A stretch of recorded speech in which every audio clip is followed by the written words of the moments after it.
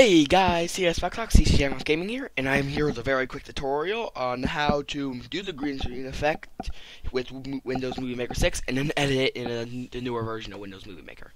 Okay, so let's get started. First, you're going to want to download this transition here. You either download the 64-bit or the 32-bit, which is right here, depending on what works best for your computer. What you know works best for your computer. So after you do that, you're just going to close this. Then you're going to open your Windows Movie Maker 6, which I already have open.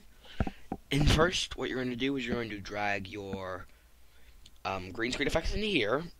Then you're going to drag your other video into here. And first thing you want to put down, then you're going to, after you drag it in here, you're going to drag it down here. And this one over here.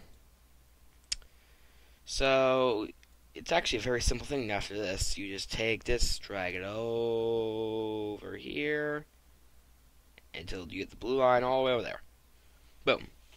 Now if you play this now, you're just going to have a faded effect. And yeah, so in order to make it the full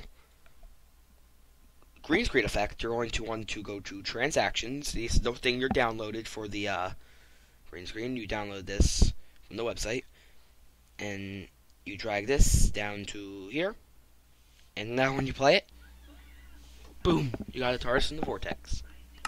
Well, it depends on what you play. I got a TARDIS in the Vortex, you got whatever you were trying to do. So now, after you got this, if you already know how to edit it in a newer version of Windows Movie Maker, you might as well stop. How I do it is I click Publish Movie. I have it selected for this computer. Next.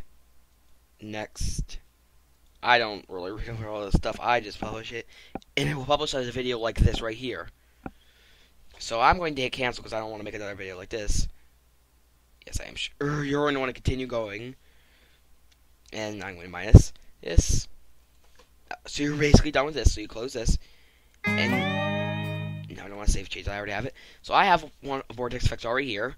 So what you're going to do is right-click this, open with Windows Movie Maker, and you have your video right here.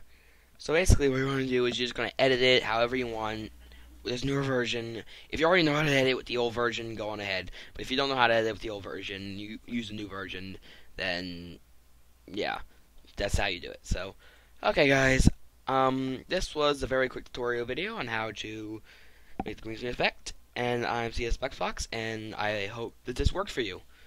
And I will see you guys later. Bye.